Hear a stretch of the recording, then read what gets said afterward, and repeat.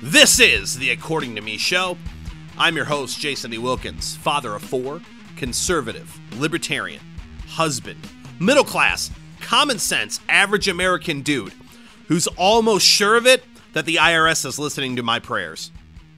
You think that's a joke, but we're going to start here today. Congressman Aaron Schrock of Illinois was informed by the Coalition for Life of Iowa that they were asked by the IRS to please detail the content of the members of your organization's prayers. That's right. The Coalition for Life of Iowa is an organization in Iowa. They are a pro-life organization, conservative organization, as you would assume. And, they got asked by the IRS and have documentation to show it that they were kind of asked once again, can you tell me what you guys pray about over there? I mean, it's so absurd of a question. It almost honestly makes me wonder if they're just making up stuff at this point to ask. Is there a bet going on at the IRS or from the administration? Let's see if we can get somebody to answer this one. I mean, maybe it's a game or something. I mean, don't you see please inform the IRS if any members of your organization have had a sexual encounter with Gary Busey? Or please provide documentation of your favorite Dire Straits song and list the reasons why. I mean, these are the kind of questions that, based on this kind of stuff, I could see happening anytime now. If there's a local Tea Party organization here in Indiana, get ready, because you may get asked, who was the better frontman for Van Halen, Roth or Hagar? Which one do you think? I mean, it's a freaking joke. But Jacob Blue accepted his resignation several days later as part of the investigation? I mean, are we supposed to believe that? And not only that, if that is truly the case, let's just apply some real-world common sense thought into this. Have you ever been fired before? Or know somebody who's been fired? Or you just how that whole situation plays out? Just think about this from the private sector. You're the head of an organization, and recently there's been a lot of poor performance and a large investigation involving your organization that you're the head of. A lot of shady things going on and a lot of favoritism throughout the company. And so you go in front of the board, which in this instance would be Jacob Blue, the Treasury Secretary. And at the end of that conversation, you go, I'm pretty embarrassed by all this. This is really bad.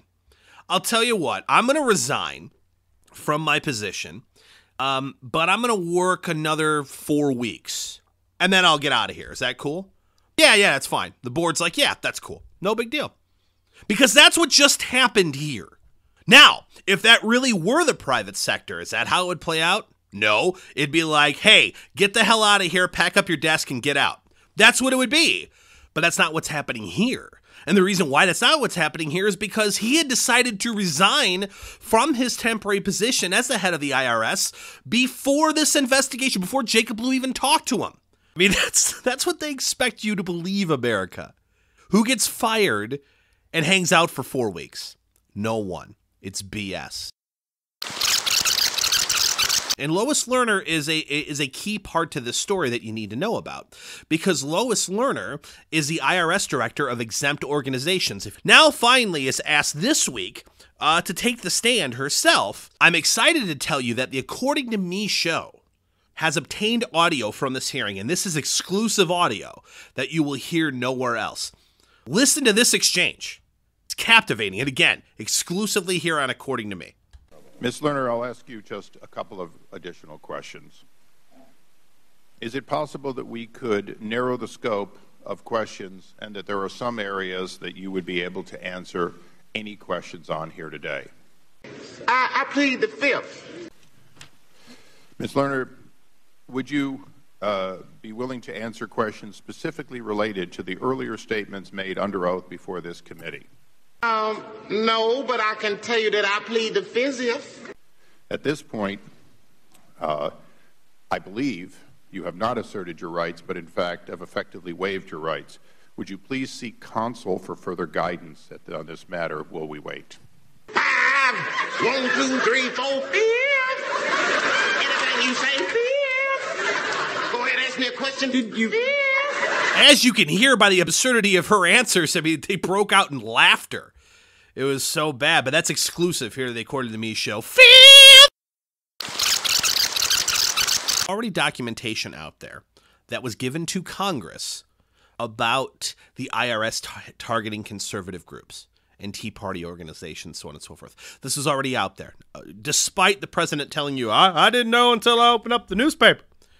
Right, that whole thing. None of this would even be an issue if we had a flat tax in the first place. You would need the freaking IRS if everyone paid the same flat rate across the board. But no, the progressive income tax, which is what it was initially named, for a good reason, because it's progressive, allows certain people to pay and other people to not pay, and some companies to pay more, some companies who do us a favor to pay less, some who can do this can write this off versus that off versus this. There are loopholes all over the place, and so you can use the strong arm of the IRS to bury an organization, which is what's happening here. Is the IRS involved? Of course they are. Did they do it on their own? I certainly doubt that. So IRS, you want to hear what's in my prayers? Well, here it goes. Dear Lord, I pray that you give strength and guidance to the American people and to our elected officials to increase our unemployment rate by 100,000 or so by firing every single person at the IRS because they're not needed anymore, because instead of the loopholes and the backroom deals and strong-arming certain organizations, simply go away with the IRS. Put your tax policy on a Post-it note by instituting a flat tax, and problem solved. Amen. You have been listening to the According to Me show with Jason